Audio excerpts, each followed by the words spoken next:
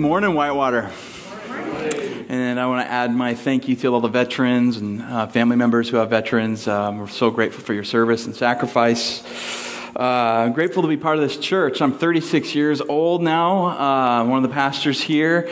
I have a wife named Sarah, a beautiful blonde gal, and I've got two little kids. I've got a 1-year-old son named Wes, and I've got a 5-year-old, soon-to-be 6-year-old little Novella.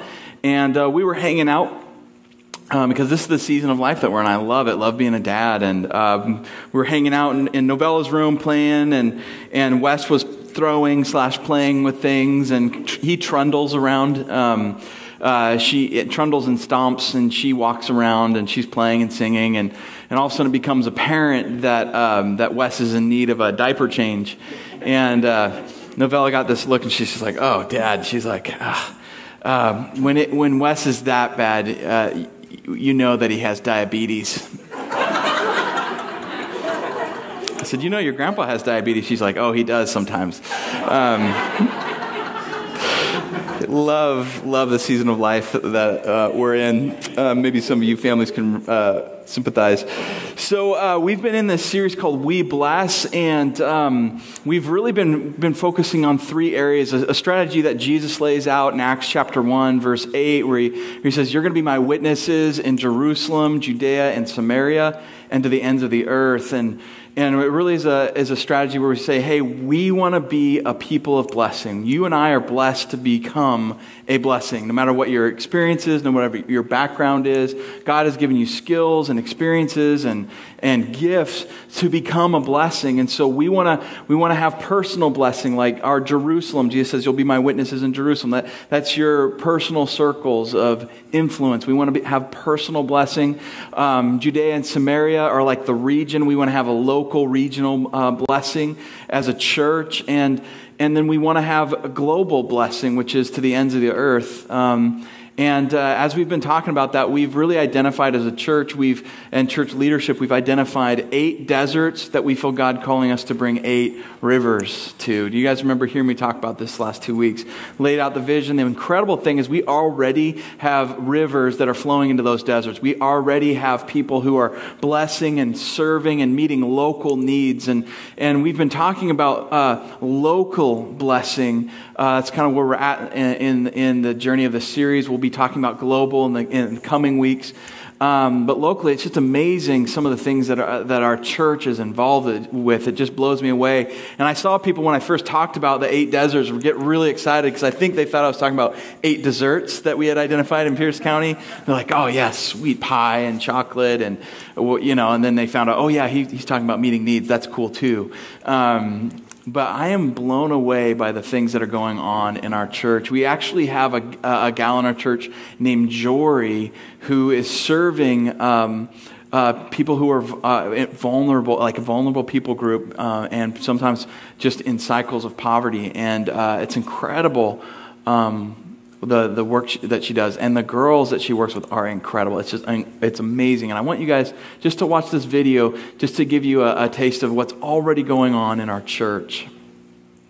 This is Jory, and you're involved with some really cool stuff locally where you're blessing people in amazing ways. Why don't you share a little bit about that?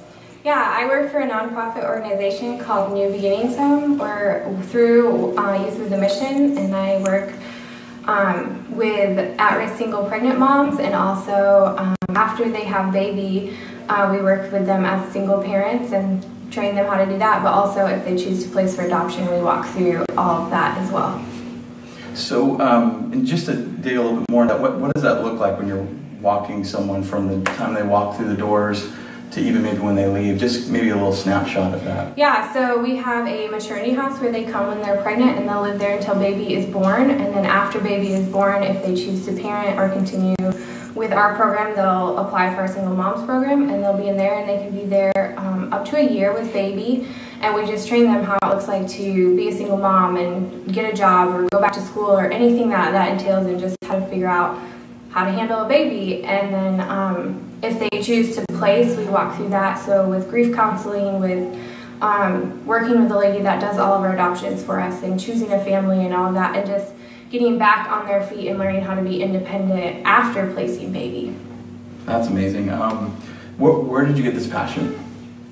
I have a great family, and they're a great support system, and they've walked through a lot of stuff with me through thick and thin, and a lot of the girls that come to us just don't have that support system or family, and to be able to be a part of a ministry that is a family and that support system, but also a lot of these girls don't have an identity or don't know their identity, and I know that really well. I walked through that situation through middle school and high school and not knowing who I was.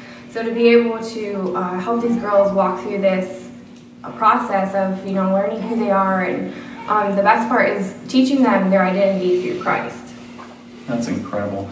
And I can't wait to hear more. We're going to continue digging into the stories of how people in our church are blessing their community, but I just want to thank you for all that you do. Yeah. Isn't that awesome, you guys? Can we give Jory a hand and what she's doing?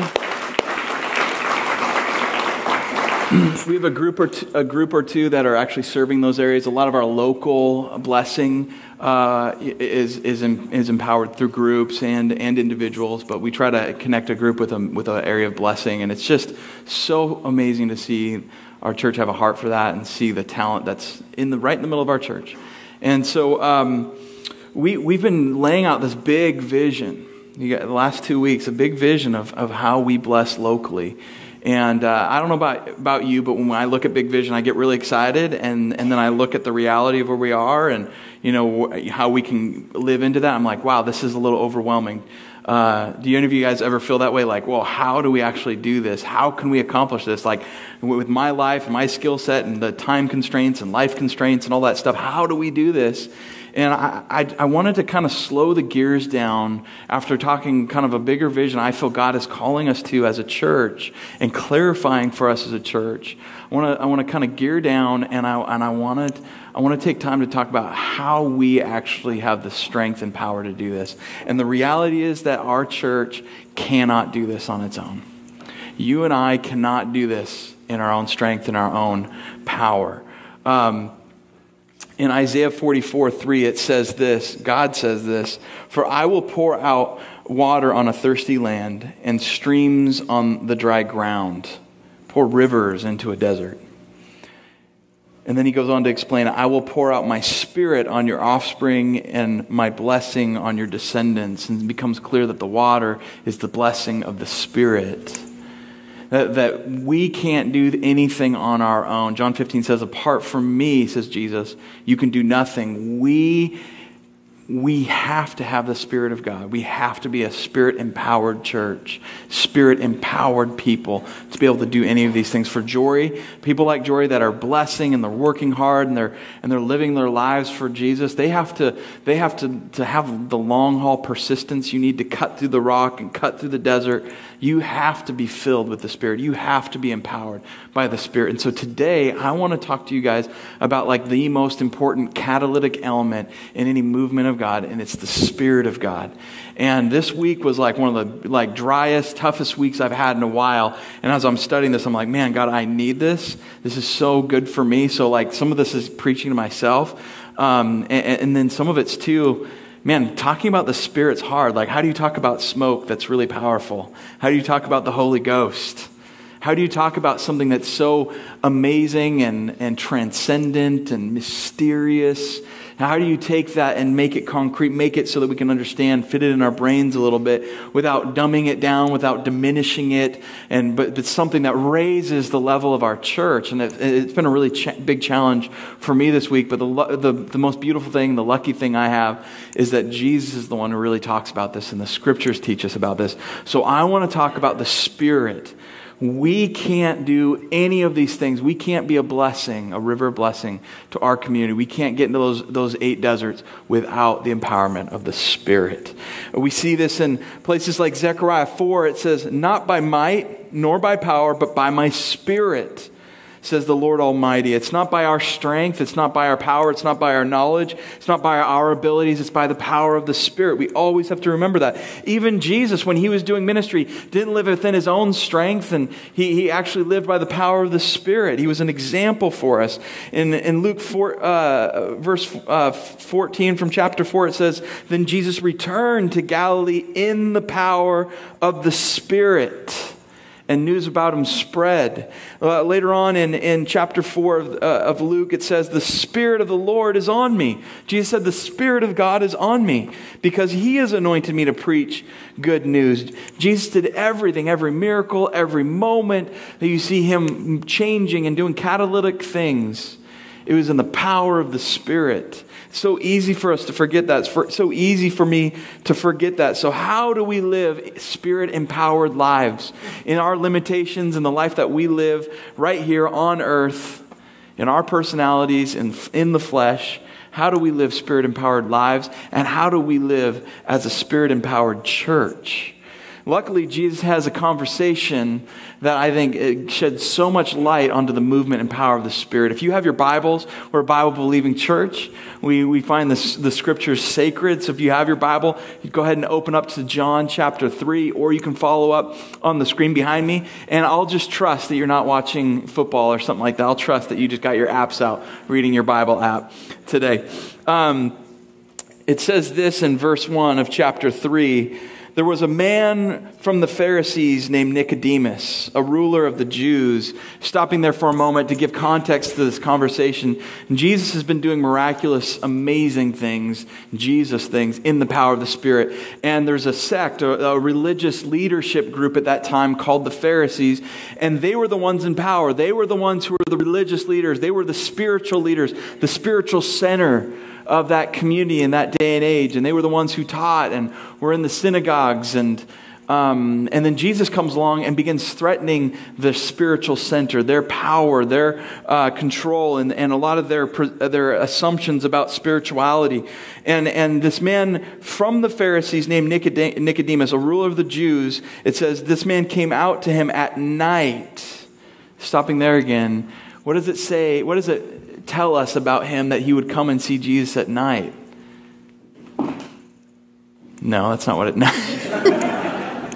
It tells us that Jesus was living in such a way that was making an impression, that he was starting to seek Jesus and be interested in the way of Jesus, but because he had built his life as a Pharisee, and he was part of the Pharisees, and they were at that time completely against Jesus, except there were some underneath that were beginning to be interested in seeing God at work and being like, hey, maybe we should start investigating this a little bit more. So there was some division there, but on the surface, the Pharisees' policy was, we are against Jesus. We can't follow him. It's threatening their power. It threatens the spiritual center of the community and their teachings and what they thought was important.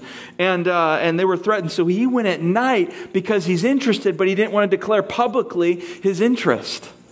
Does that make sense? And so he says to Jesus, "Rabbi, we know that you are a teacher who has come from God." He says, like on the surface, we might publicly not acknowledge you, but underneath, like in our heart of hearts, we Pharisees, we know that there's something special about you, that you must come from God. For no one could perform these signs you do unless God were with them. I love that. No one could perform any of the signs unless God were with them, unless, God's power and presence were with him. They're too afraid to admit it publicly.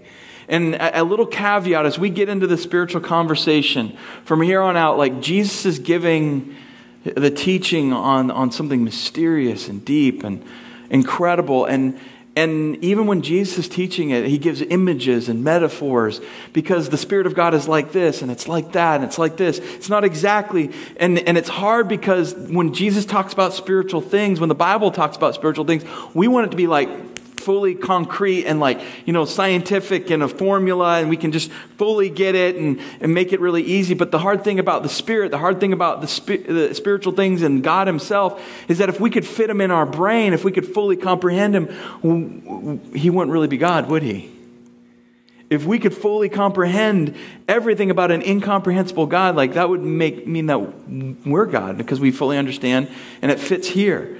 And God doesn't just fit in my brain. It's like an ant trying to understand the human world or something. It That's not how it works. And my mom, I was talking to her about, how do you understand spiritual things in the Spirit? And she's like, man, I just loved your father at his ordination. That's like the ceremony where pastors become pastors. And she said, the first thing he started with was, I want to start this off is that we are talking about comprehending the incomprehensible God. And there's just something amazing. And at the front end, I just want to say, look, I can't explain it down to a T. When you read the authors from Scripture, they struggle getting it fully figured. But I want to present to you the mystery and the power of the Spirit. And it really is in this conversation that Jesus has. So I'm going to be breaking it down into 3 images. The images are this: water, wind, and rivers. Water, wind, and rivers. The first one is water. A Spirit-immersed life. You might want to take your notes out if you have them. A Spirit-immersed life. Verse 3, Jesus replies to Nicodemus. He says, truly I tell you, unless someone is born again, he cannot see the kingdom of God. You have to be born again. Verse 4, well, how can anybody be born when he's old? Nicodemus asked, can he enter his mother's womb a second time and be born? You can sense the frustration. Like, what are you talking about? Jesus is kind of going into his full Jedi mode, giving these metaphors that he can't understand. Just tell it to me plain. Like, can someone go back and be born again in the womb? I don't think so, Jesus. And Jesus again answers, truly I tell you, unless someone is born of water and the Spirit, he cannot enter the kingdom of God. Whatever is born of the flesh is flesh. Whatever is born of the Spirit is spirit. Does that make sense to you? Everyone's like, oh, that makes complete sense. I'm good. Understand it fully now. In verse 7, he says, do not be amazed that I told you that you must be born again. You shouldn't be amazed by this. He's like, you should know this if you're a spiritual leader. Truly I tell you, unless someone is born of water and the Spirit, he cannot enter the kingdom of God. Water, Spirit immersed. What he's talking about is when he talks about water, we're baptized in water. Those who would begin following Jesus are baptized, and it's the symbol of an immersed life. A life that's immersed in the power of the Spirit, that there's something fundamental that has been changed within them and around them and in their life. And in the book of Matthew, chapter 28, Jesus says this, I've been given all authority on heaven and earth. Therefore, go and make disciples, baptizing them in the name of what? Father, Son, Spirit. You are entering and being immersed in the God life. And that's where it all starts. And Jesus is saying here, like, it all starts with that water. It all starts with the immersion, being immersed in the Spirit of God. It starts there. And I love that image. In Romans 8:15, it says this, so you've not received a spirit that makes you a fearful slave. Instead, you've received God's Spirit when He adopted you as His own children. I love that the Spirit is something that we receive. It's something that we open our hearts to. We open our lives to. We have to have an openness to the Spirit of God. We have to say, God, I want you. And the Spirit doesn't go where He's unwanted. He might hang out and try to woo us, but He's not going to force us. God goes where He's welcomed, and we have to receive Him. And in this, it says, instead of being a slave or seeing ourselves like that, instead you receive God's Spirit when He adopted you as His children.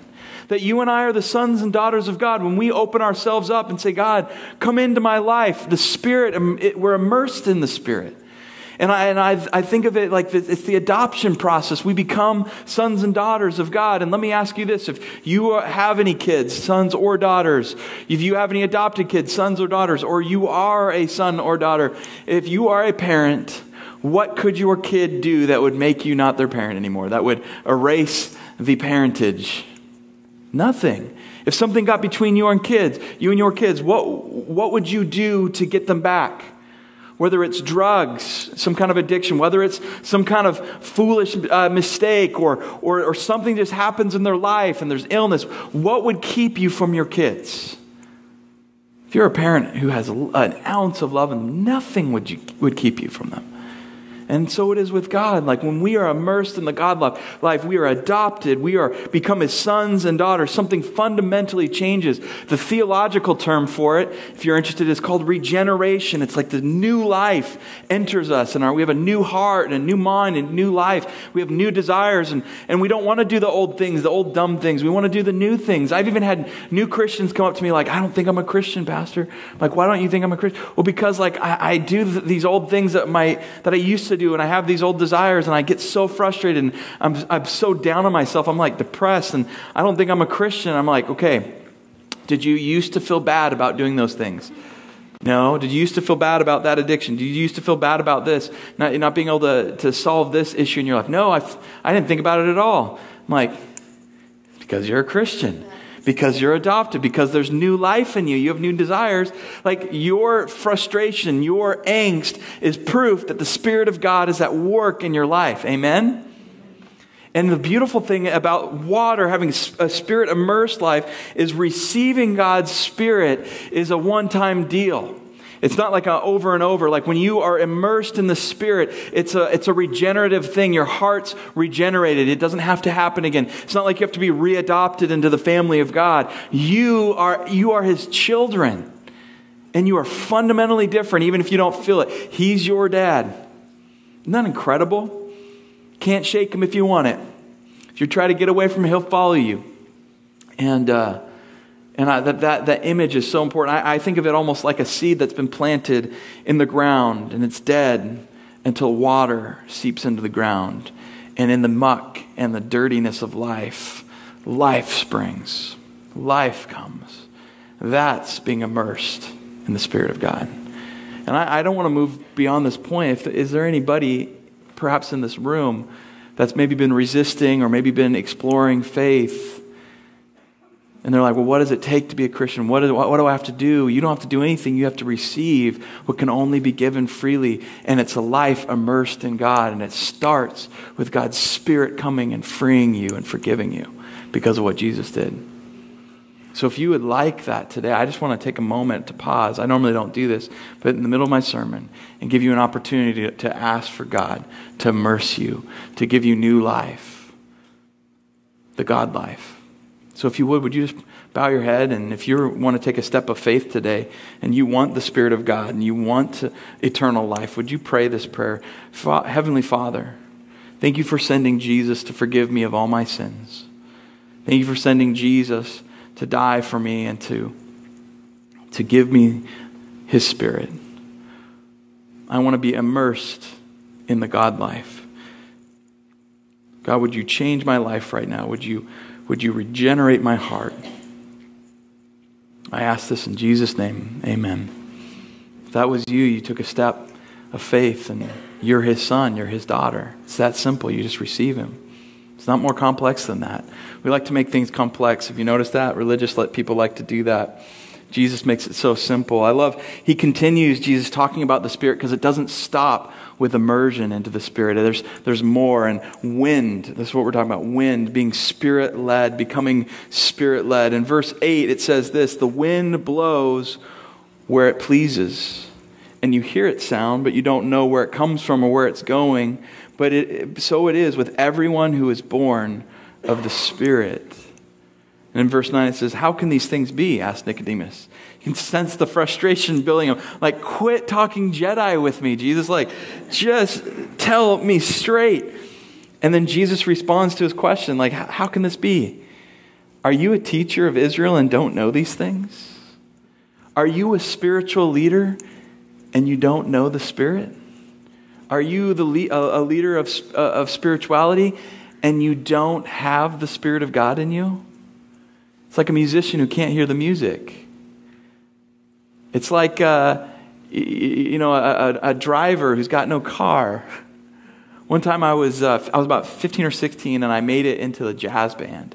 I was a drummer, and I drum at church, and I had to learn how to read music. I'd always learned to play by ear, and We played and played and played, and finally it was the day of the concert, and we had the whole band out, and all these people from our school, and I think it was like maybe even a competition. There were just all these people out there, and I was the second chair because I was kind of learning, and my band teacher was like, "Hey, you play these next 2 songs." I was like, "All right." So I jumped in. The whole band's there. It was just incredible, and the band's like da da da da da da da da, you know, like really really good jazz, and it goes ba da da da da da bam, and I'm supposed to go. And I like looked out, and that was my mistake. And I like froze. I did not know what to do. I was like overwhelmed in the situation, and I don't know what. It never happened before. It never happened after. And all of a sudden, I was like, I could not find I was a drummer, and I could not find the beat. And there were like horn players that were like, you know, like trumpet, like looking over at me. The band teacher's like, he's like trying to beat it into me, and all these people are watching. And I just like froze, and I can't find the beat. It was so humiliating. And the band director was like, he kind of had that, like, it's okay, just like, And I actually have some musicians here that are just like probably in pain hearing this, and he had that look like, everything's okay, but you'll never play here again. It was just.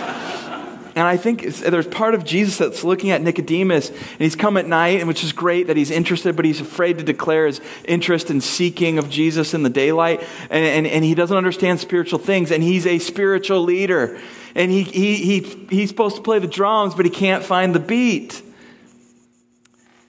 And I think there's many leaders out there that they don't hear the music of the kingdom. They don't have the Spirit of God like as a friend and as something that leads their life. And what Nicodemus is revealing here, I think, is so important, is that he can't see the work of the Spirit. Jesus says, the wind blows where it pleases, and you hear its sound, but you don't know where it comes or where it goes. You can see the effects of the wind.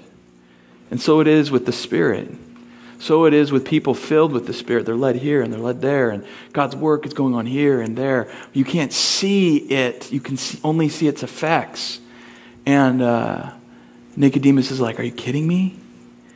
And many of us have been, I think, can be sitting there like Nicodemus, and we've been taught like a faith that's very static. It's like a once and for all, like, okay, I believe and I go to church, and so I'm in. And that's it. And so if I do some good things and kind of do some maintenance, spiritual maintenance, pray, go to church, but I'm with these people, and I'm a Christian, so I have to have that, whatever political persuasion that should go with your view of what Christians should think, and I have all those things in line, and that's what a life of faith is.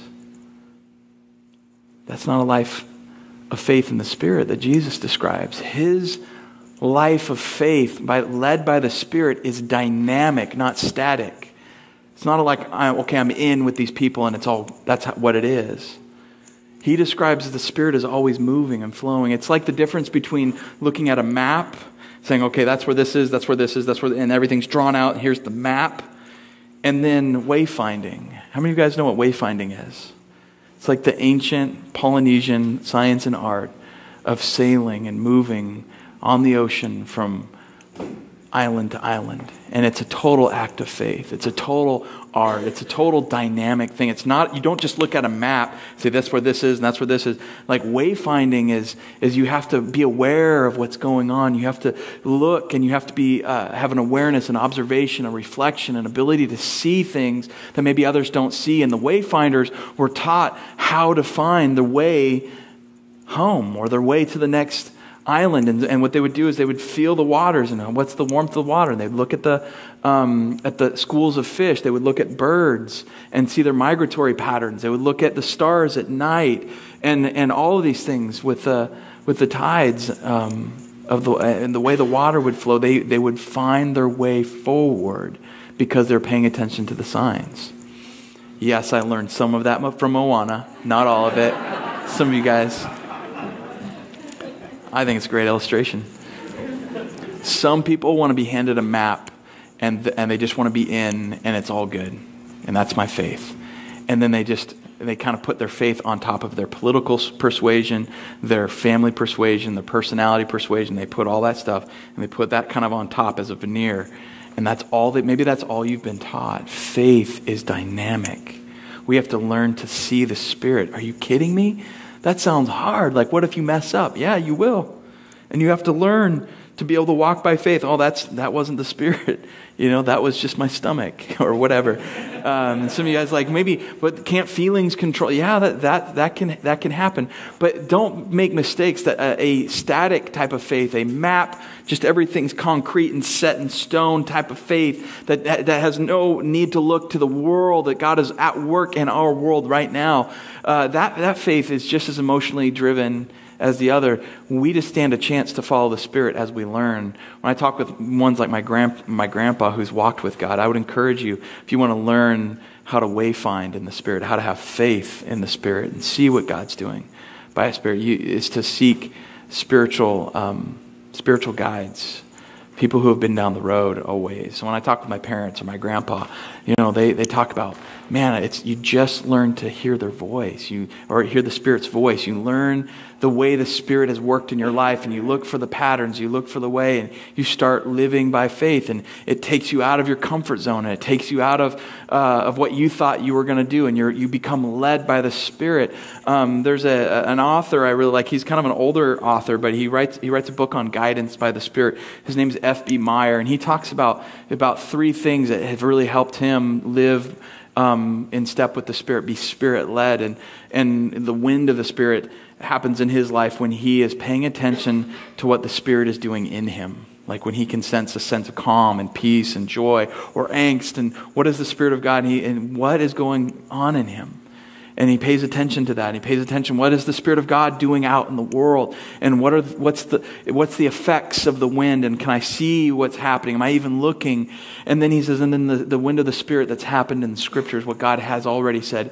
And when the movement of the Spirit in you and around you and within the Scriptures align, and there's alignment there, he's like, you can feel confidence to move forward in faith. You're wayfinding. It's dynamic. It's real.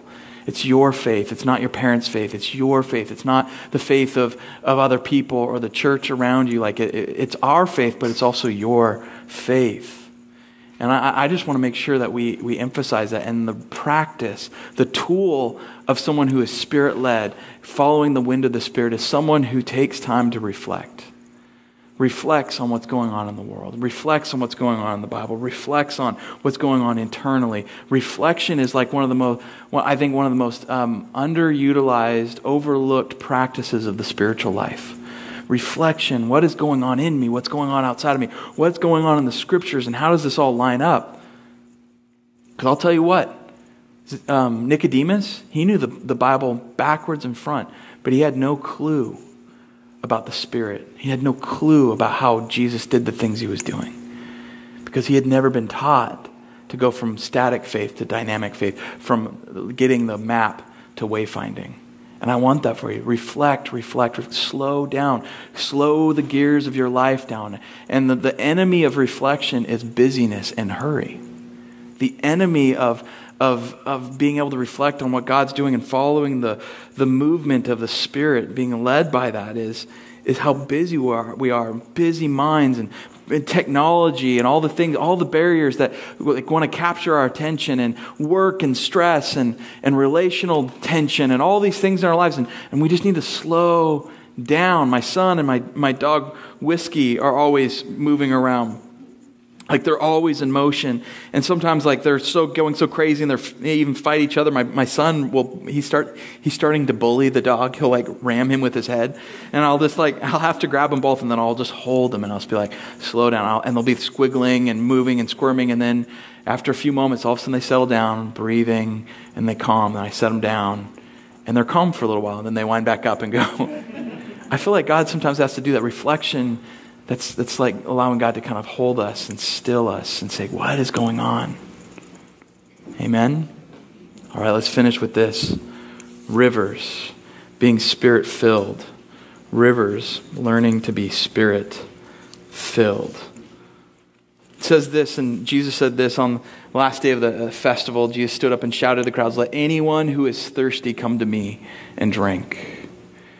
He went on to say, for the scriptures declare rivers of living water will flow from the heart of anyone who believes in me. The rivers are the images of like rivers in the desert of our community, rivers in the desert of the world, rivers in the desert of our lives personally.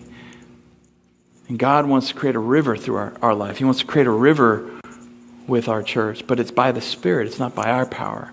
It's not by our strength. It's not by our might. It's not by our strength. It's by the power of the Spirit. We have to be Spirit-immersed people to even see the Spirit and recognize His work. And then we have to become Spirit-led. But sometimes we can get so busy and so Spirit-led that we're not Spirit-filled. For us to become rivers of life that flow to the world, we have to be filled. I would come back to verse 37. It says that Jesus said, let anyone who is thirsty come to me and drink. Come to me and drink. And that's the image of Israel wandering, the people of Israel wandering in Exodus, in the desert, thirsty and not having enough water, and then God providing miraculous water for them. You ever been thirsty? God looks at the world and says, man, you guys are so spiritually thirsty. You're just running around. You're so busy. And even those of you who are Spirit-led, you're not coming to me to be filled. When was the last time you came to God and said, God, would you fill me? Would you fill me? Would you fill me? For us to be powerful, for us to be persistent rivers in the desert, we have to be filled by God first and foremost. In Ephesians 5:18, it says, be filled by the Spirit. It's a command, be filled by the Spirit. In 1 John 4:1, it says, and God has given us His Spirit as proof that we live in Him and He in us, that we are immersed in God and that He is immersed in us, that we become filled with God's presence. If we want to see God's power, we have to have God's presence in us and in our lives. And when I think about this, I think of this illustration. It might seem kind of silly to you, but it's something that I needed this week, and maybe someone here needs this. So we all have this life that we're given. Some of us, maybe today you took a step of faith and you have the Spirit-immersed life. You have the Jesus life in you now. Maybe you've been following Him for a long time, and life gets busy and we fill it with all kinds of things, don't we? We find all kinds of things to fill this cup, and yet it remains dry and empty like a desert. And when God comes and we ask Him to fill us up, or He starts leading us, sometimes He fills us up a little bit, and then we start doing things and we start pouring out into other people or other situations. Or maybe we just have some issues in our own life that are sin issues, disbelief issues, disobedience issues, where we want to do our thing and not God's thing. Either way, we become empty again. And one of the commands of Scripture is to be filled. And how are we filled? What does verse 37 say about being filled? Come to me, all of you. Come to me and be filled. I'll give you living water. And there's this idea that we're to be filled up as people. And people who are filled up, when they fill up a church, creates a church that's filled up with the Spirit of God, the power of God. But the beauty is that when we are filled by Him, it's so cool that as we're filled, all of a sudden there's this overflow and God starts pouring out of us, and that there's rivers in the desert. But then sometimes we get busy with life again. Or we're Spirit-led and we go over here, we go over there, we think we might be, or we just get distracted. And all of a sudden the water starts draining. We start losing that. We become emptier and emptier. And then what do we do again? We start filling our lives with like what we think will give us satisfaction, with our work, with relationships, with money. I don't know what it is for you. And Jesus is always calling us for renewal. Renewal is the spiritual practice of coming to Jesus again and again and again. That just as we get thirsty after drinking, we play a hard game of whatever. We're watching kids and we've got life. We always got to be drinking. We always got to stay hydrated. And there's so many dehydrated Christians walking around. And the practice of renewal is coming again and again to Jesus and letting Him fill us up. And I want the image of what happens when we're full and the rivers coming forth to be the image that we leave with today.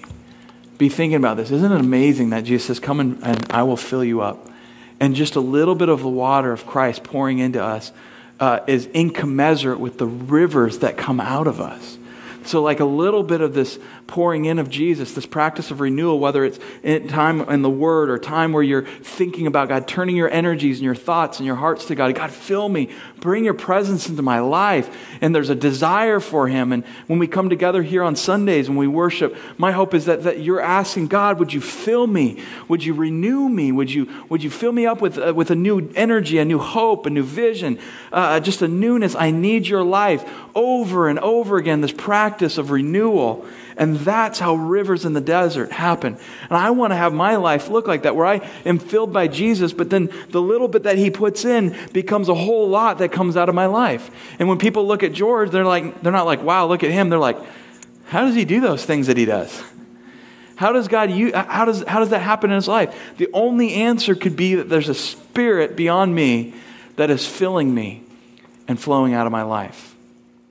A life filled with the Spirit becomes a life flowing with the Spirit. A church filled with the Spirit becomes a life flowing of this. I would love our area to see Whitewater and just look at us and be like, how does a church of that size with those kind of people have the kind of impact it has? And we'd know the answer. What's the answer? We're filled with the Spirit. Water, wind, and rivers. Be immersed in the life of the Spirit. If you don't know Jesus, learn to be immersed. Invite Him in. Then learn to be Spirit-led. Go where the Spirit leads. Learn to reflect and be aware. And then finally, be filled so that the Spirit can flow. That's my prayer for us. Let's pray. Jesus, we love you. We're so grateful for you. I pray that we would have just more and more stories like Jory, where there's rivers in the desert. And Lord, we just recognize right now we cannot do this on our own. Many of us, we know that as parents, we can't be good parents on our own. We can't figure out our lives out on our own. We can't make the wise decisions we need to on our own. We need you, God. Would you fill us again and again, not a one-time filling, over and over, God. We want to be a people that are always on our knees begging you, Lord. We need you. Would you fill our hearts so that you can flow to the world that is dry and weary and in need of life? We want Pierce County to flourish because Jesus is flowing into this town and into this area. Lord, we pray for this. We ask for this, but we know that we need your Spirit. Lord, we ask, would you make us a Spirit-empowered people? In Jesus' name, amen.